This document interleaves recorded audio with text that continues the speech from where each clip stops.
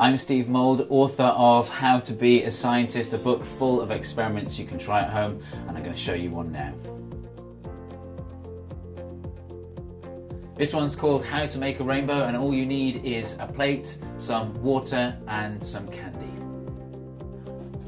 Place them in a circle around the edge of the bowl, and then gently pour a thin layer of water onto the plate.